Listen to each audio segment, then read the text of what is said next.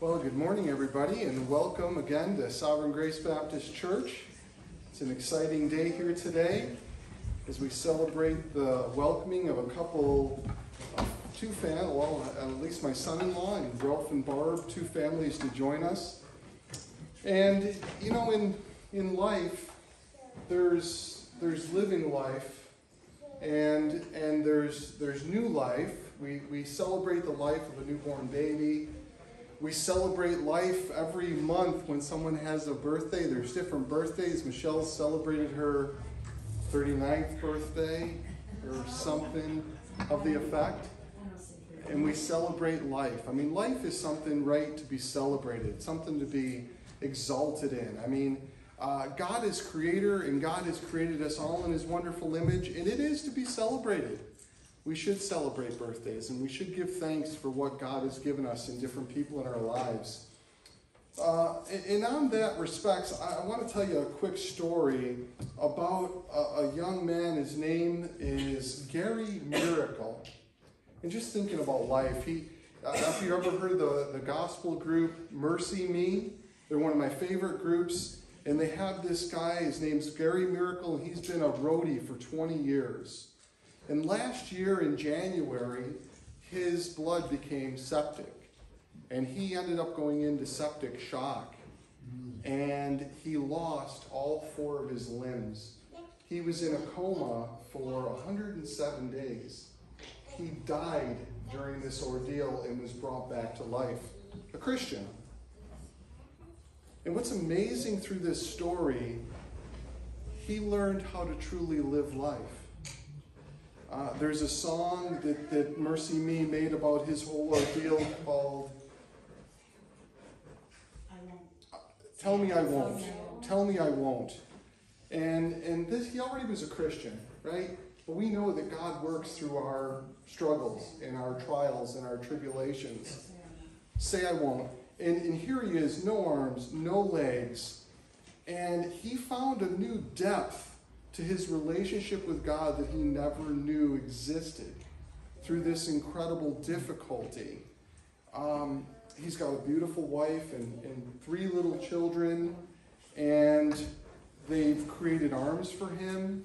And throughout this video, you see him embracing this trial, but embracing life in a new way. In the video, he ends up having arms, and recently I understand this whole say I won't walk again. Say I won't, he lost, his arms and his legs. Say I won't walk again is part of it. A few days ago or a month ago, he walked for the first time on his own, took 3 steps. And what really struck me about this story is he gave one line to the songwriter of Say I Won't, and he said, I've known what it's like to live, but I want to know what it's like to really be alive. And you know, so often we live, but we don't really embrace life the way it's meant to be embraced. And listen, I think there's a real correlation in my sermon here today. We're all born and we all have life and we all live life. But that life is a life where we're dead in sin.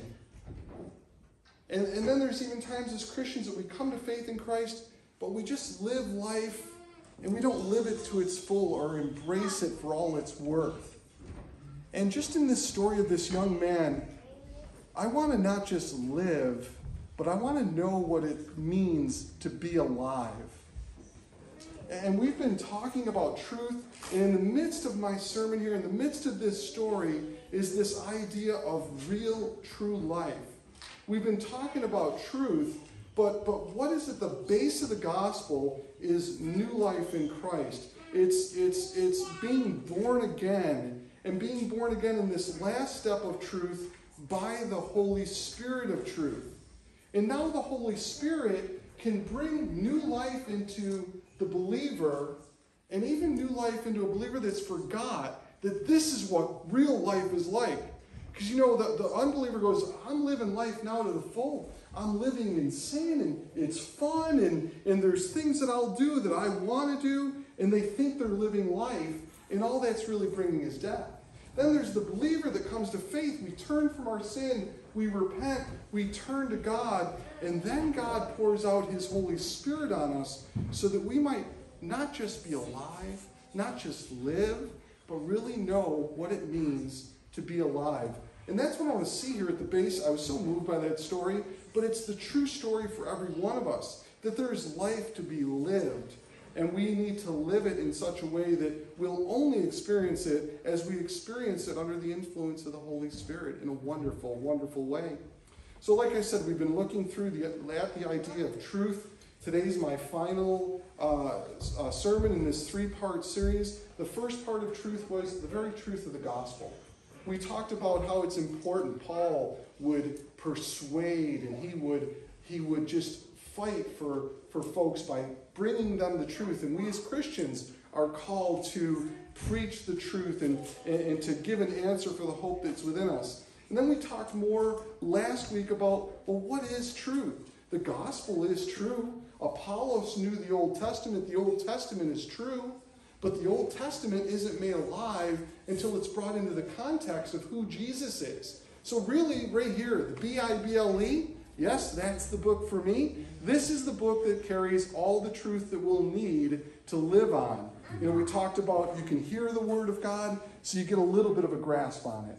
You read it, you start to get a better hold of it. You don't just hear it and read it, but you study it.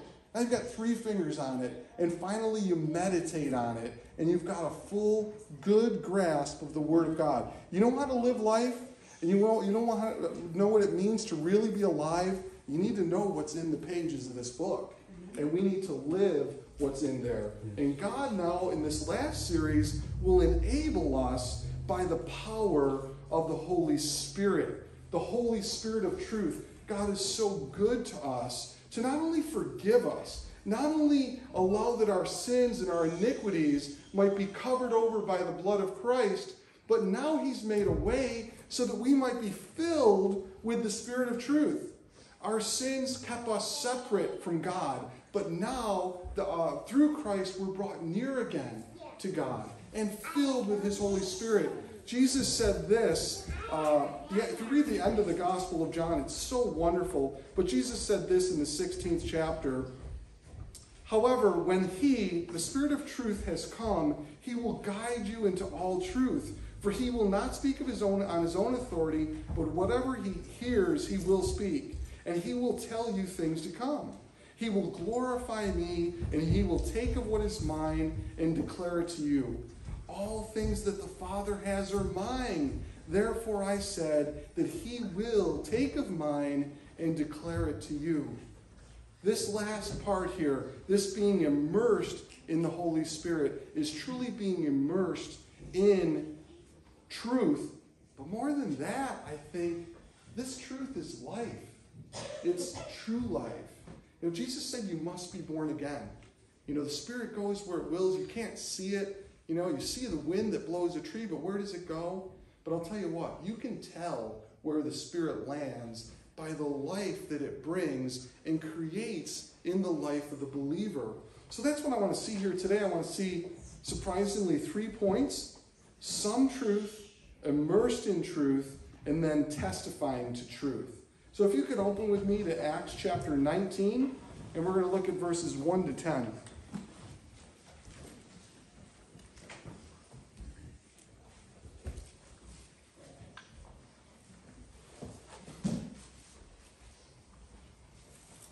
Acts chapter 19, verses 1 to 10. I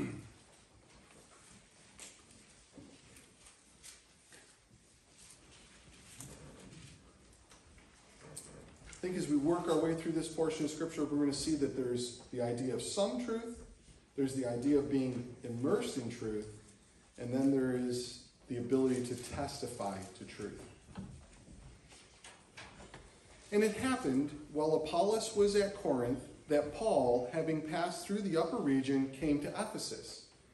And finding some disciples, he said to them, "Did you receive the Holy Spirit when you believed?" They said to him, "We have not so much as heard whether there is a Holy Spirit." And he said to them, "Into what then were you baptized?" So they said, "Into John's baptism." Then Paul said, John indeed baptized with the baptism of repentance, saying to the people that they should believe on him. John indeed baptized with a baptism of repentance, saying to the people that they should believe on him who would come after him, that is, on Christ Jesus. When they heard this, they were baptized in the name of the Lord Jesus. And when Paul had laid his hands on them, the Holy Spirit came upon them, and they spoke with tongues and prophesied. Now the men were about 12 in all. And when he went into the synagogue, and spoke boldly for 3 months, reasoning and persuading concerning the things of the kingdom of God. But when some were hardened and did not believe, but spoke evil of the way before the multitude, he departed from them and withdrew the disciples, reasoning daily in the school of Tyrannus. And this continued for 2 years, so that all who dwelt in Asia heard the word of the Lord Jesus, both Jews and Greeks.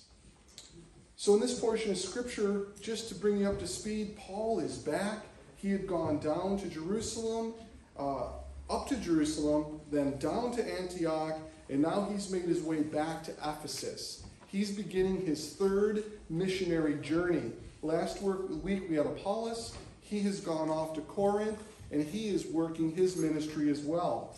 But here in this portion of Scripture, Paul is delving into these 12 men, and it really strikes me that Paul's been preaching all over God's green earth.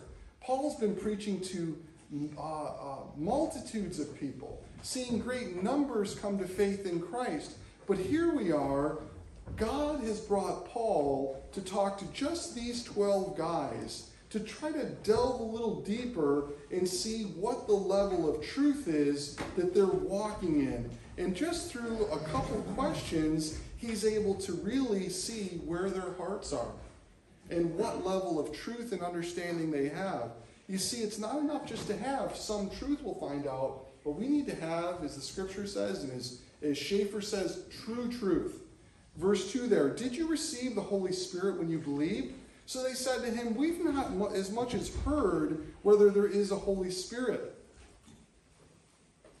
Let me tell you what, if you've not heard that there's a Holy Spirit, you're missing out on quite a bit.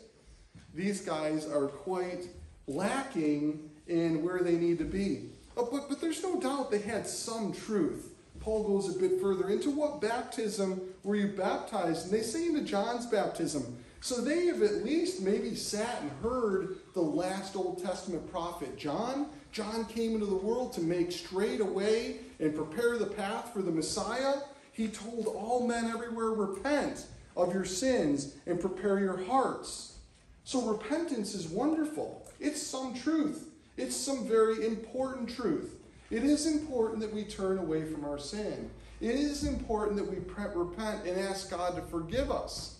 But it's not enough. It's some truth. It's a little bit of truth. It's important truth. They understood, maybe as Apollos as well, who only knew the baptism of John. They had a whole understanding of the Old Testament Scriptures. They were moving in some level of truth and being very true and honest to it. But some truth is not enough to bring life and eternal life. Some truth is not enough to do the full work of what God has for us. But Paul is going to help him here. So Paul says in verse 4 that John indeed baptized with a baptism of repentance, saying to the people that they should believe on him who would come after him. So there's repentance, and that's good, turning from our wicked ways. But now where do we go with it? Turning towards Christ, believing in Christ, trusting in Christ, trusting that he died, he was buried, that he rose again for my own sins. There's a lot of people living religious lives that repent of their sins all the time. I'm sorry. You know, what is it when your child comes up and they've done something and they go, Dad, I'm sorry. Before you can even turn around, they're back doing it again. That repentance is of no real value. Being sorry for our sins is great, but it accomplishes nothing. There's something much more. There's this turning from sin and then this embracing of Christ, trusting in Christ Jesus who would come. Repentance is always a change of heart and mind. It's not just a change of heart and mind that we want to get off the path that's leading us down that steep cliff that's going to land us on jagged rocks and smash us into smithereens if we don't turn to Christ. Repentance is good. We're still on that same path. We're still falling, still going to die, but now we turn to Christ and there's rescue. We know that Jesus is the way, the truth, and the life, repenting of our sins and trusting in Christ. That's why we need to know what this says. Because you know what? We need to know what is sin. We need to know what is the will of God for us. What does he call us to do as individuals, as families, as a nation? You name it. God lays out a very clear way of how we're supposed to live. What is sin? John indeed baptized with a baptism of repentance, but Jesus who was to come would save them from their sins. So of course, some truth is good, but some truth can just get you in a lot of trouble. But where we're headed with truth is we want to be immersed in truth. We want to jump under the water of truth. We want to get saturated in truth. Stephen Curtis Chapman has this cool song that I've rediscovered this week in looking at this sermon, and it's called Dive. And if you want to get into truth, we're called to do what Stephen Curtis Chapman says. I'm diving in. I'm going deep. In over my head I want to be. Caught in the rush. Lost in the flow. In over my head I want to go. The river's deep. The river's wide. The river's water is alive. So sink or swim, I'm diving in. We're called, if you're going to believe in Jesus, we have to be all in. Turning from our sin and diving completely into all that God has for us. And of course, as Baptists, there is a real good analogy here. Because when you come to faith, we talked about we've got a couple people joining our church by transferring their memberships. We've got a couple young ones that are joining our church through repentance to sin, faith in Christ, and now we're going to dive them into the waters of baptism and sink them all the way down, and they're going to get soaked from the head to the toe. And that's a real image of being immersed in truth.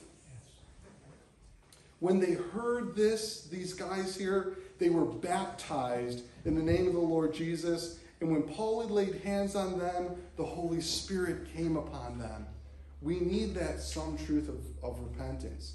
We need the deeper truth that brings us to complete immersion in the truth of the gospel, that brings us to the end of ourselves, that says, you know what? I don't only not want to walk in my sin, but I want to die to my old man, and I want to live this new life that I'm called to. That's what baptism so beautifully reflects. Down in death to self and raised up in newness of life. They were baptized in the name of the Lord Jesus Christ, the very great commission that God has called us to. Paul puts it this way in Acts 17, 30-31. Truly these times of ignorance God overlooked, but now commands all men everywhere to repent, because he has appointed a day on which he will judge the world in righteousness by that man whom he has ordained. And he's given witness to this because he rose Jesus, raised him from the dead. And he is coming again to judge the living and the dead. Wonderful thing is, we can be excited about that coming because of repentance, because of trust in Jesus. Turning from sin is not an option. Do you think that's an option for all of us? Maybe I'll turn from sin, maybe I won't.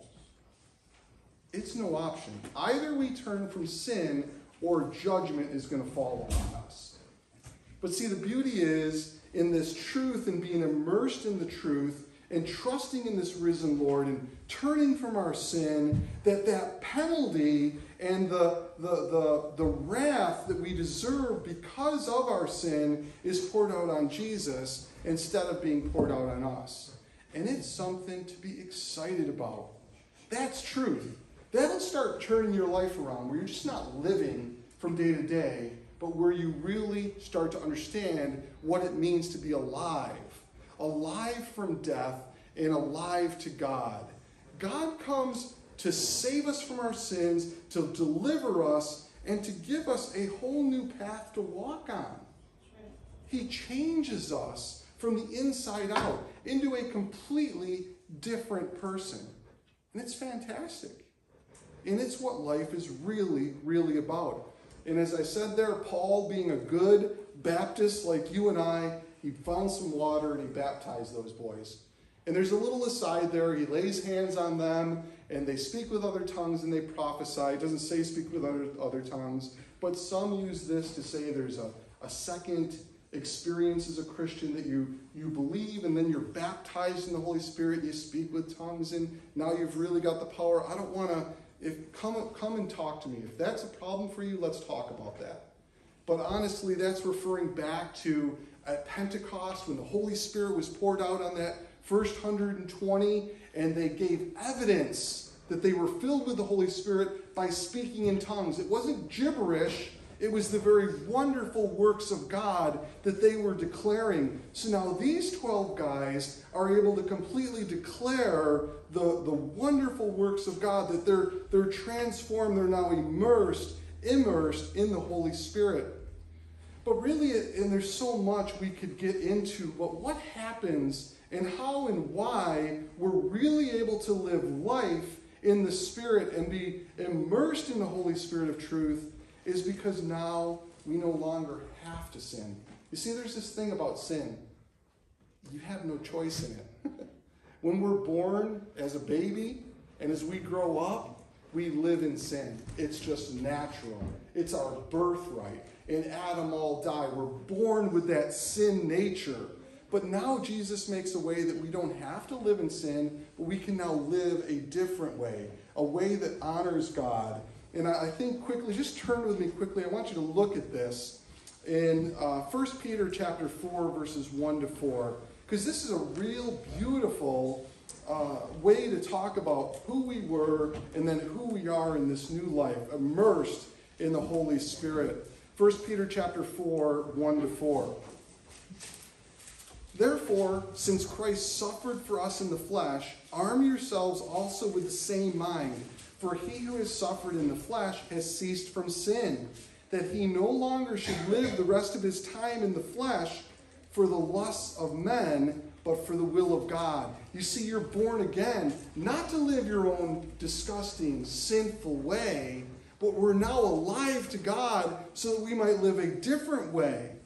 For we have spent enough of our past lifetime in doing the will of the Gentiles, when we walked in lewdness, lust, drunkenness, revelries, drinking parties, and abominable idolatries. Insert your sin here. This is not an exhaustive list of the fallenness of man. Trust me, I think we're creating new sins every day. Okay? But God now makes a way. We don't have to live that way as Christians. See, some Christians live and still just live in their same sins. And maybe they know and they're just babies in Christ. But the full, abundant life, what it means to be alive, is we no longer have to walk that way. In regard to these, they think it strange that you do not run with them in the same flood of dissipation, speaking evil of you. They used to love partying with me. I was the life of the party before I came to the Lord. And I don't want to rehearse all of the sins that were common for me, but I was just doing what was natural, but I thought it was fun. We had fun, fleeting fun. But this is real fun. This is really being alive, being who God's called us to be. I suspect we've all heard the nursery rhyme, Humpty Dumpty. Humpty Dumpty sat on a wall. Humpty Dumpty had a great fall. All the king's horses and all the king's men couldn't put Humpty together again. What a sad, sad nursery rhyme. Poor Humpty, an egg just splattered on the ground. Who can help Humpty Dumpty? We all in Adam are Humpty Dumpty. We all in Adam are broken and splattered. Maybe this king and the king's horses couldn't help Humpty, but God has sent his son, the king, to put us back together, to restore us. What a blessing. So we don't see the Holy Spirit, folks, but we see the effects of it.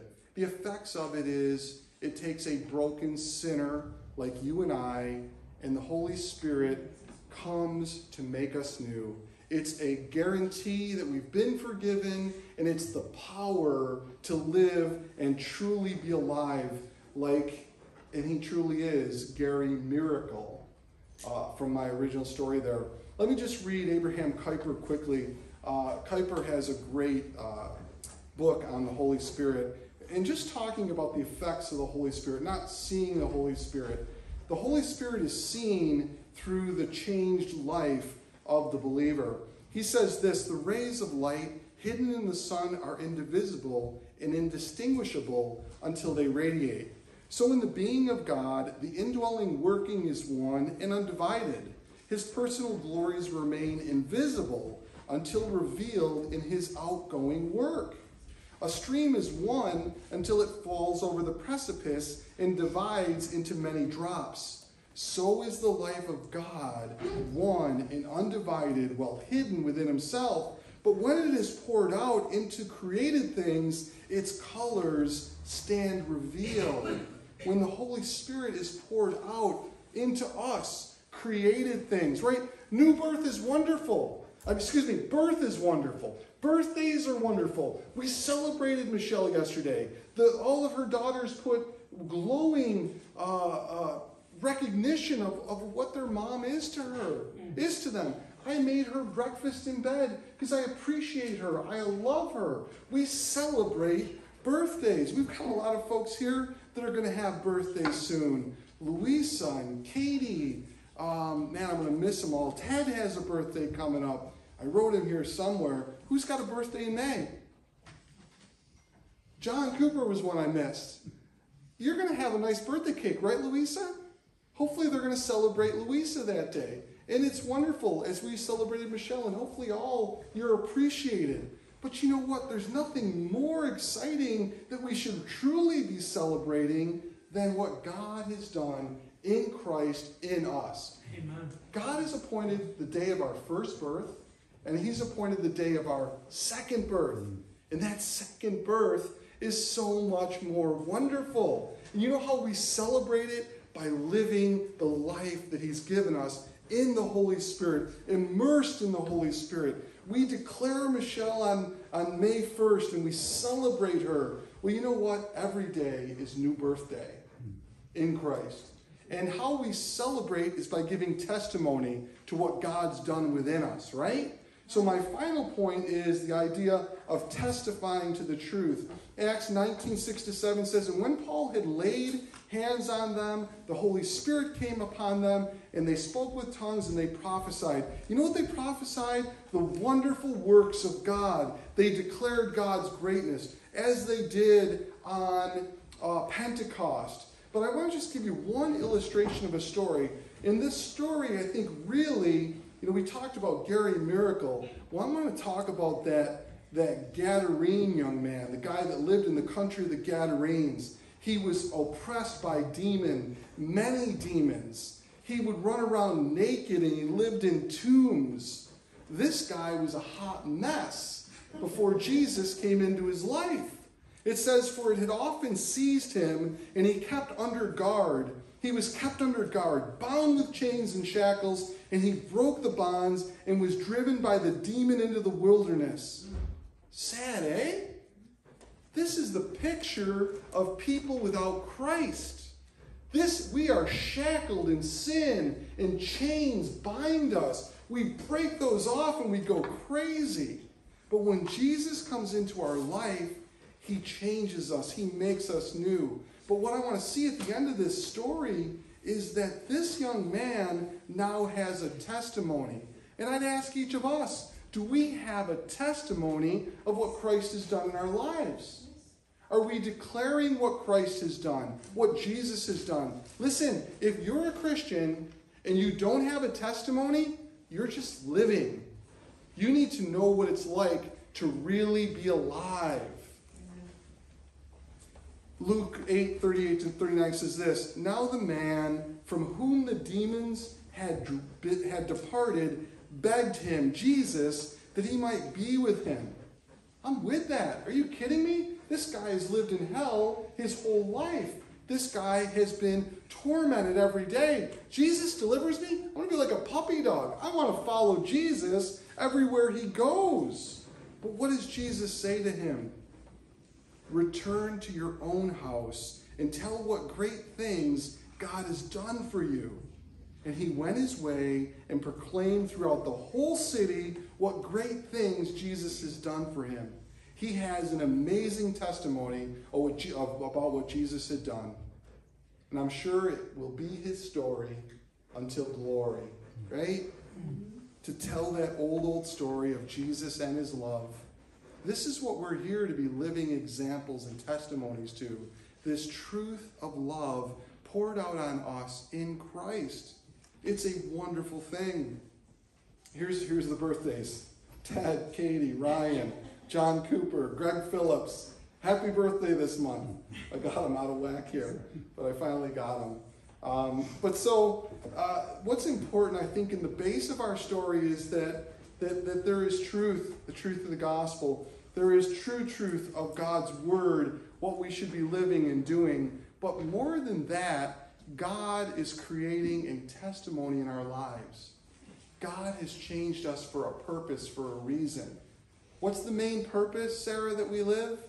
We live for the glory of God, right? The Westminster Confession, for why has man been created? That we might glorify God and enjoy him forever. You know how God is most glorified? By our changed lives. I don't even nearly reflect who I once was. I remember Michelle once saying, you're an alien in the good way.